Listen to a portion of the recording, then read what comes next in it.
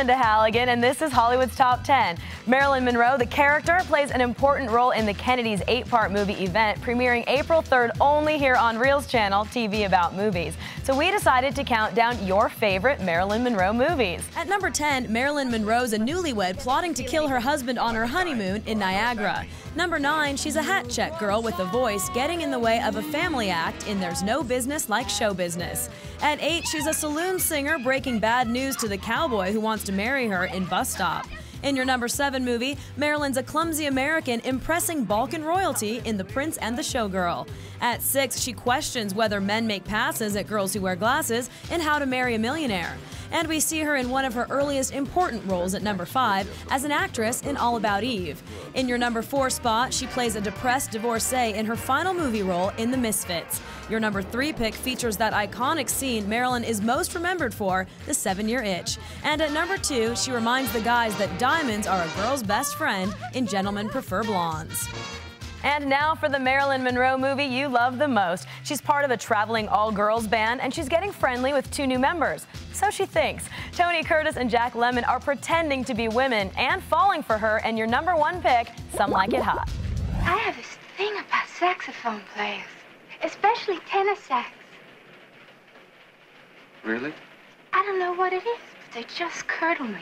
All they have to do is play 8 bars of Come to Me, My Melancholy Baby, and my spine turns to custard. I get goose pimply all over, and I come to him. That's all? Every time. You know, I play tenor sax. But you're a girl, thank goodness. Oh, yeah. That's why I joined this band. Safety first. Anything to get away from those bums. Yeah. You don't know what they're like. You fall for them, you really love them. You think this is going to be the biggest thing since the Graf Zeppelin. The next thing you know, they're borrowing money from you. They're spending it on other dames and betting on horses. You don't say. Then one morning you wake up, the guy's gone, the saxophone's gone. All that's left behind is a pair of old socks and a tube of toothpaste, all squeezed out. So you pull yourself together. You go on to the next job, the next saxophone player.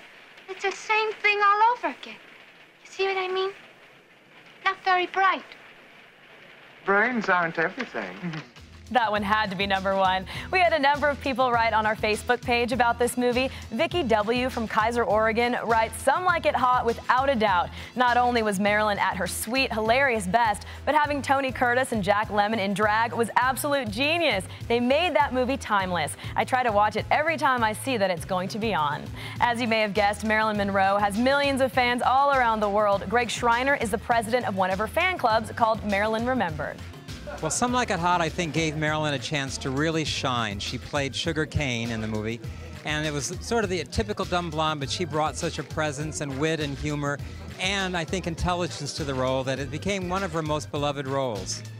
Yes, it certainly did. That's all of the Blonde Bombshell you get for today. Sorry. For more information on any of these movies, head to our website, reels.com/top10. You can also vote there for our upcoming countdowns. Plus, go to our Facebook page right now and let us know what you'd like to see on our show. Not just topics, but more interviews, more trivia, more info about stars. This is a show for you, so tell us what you want. And remember to follow us on Twitter.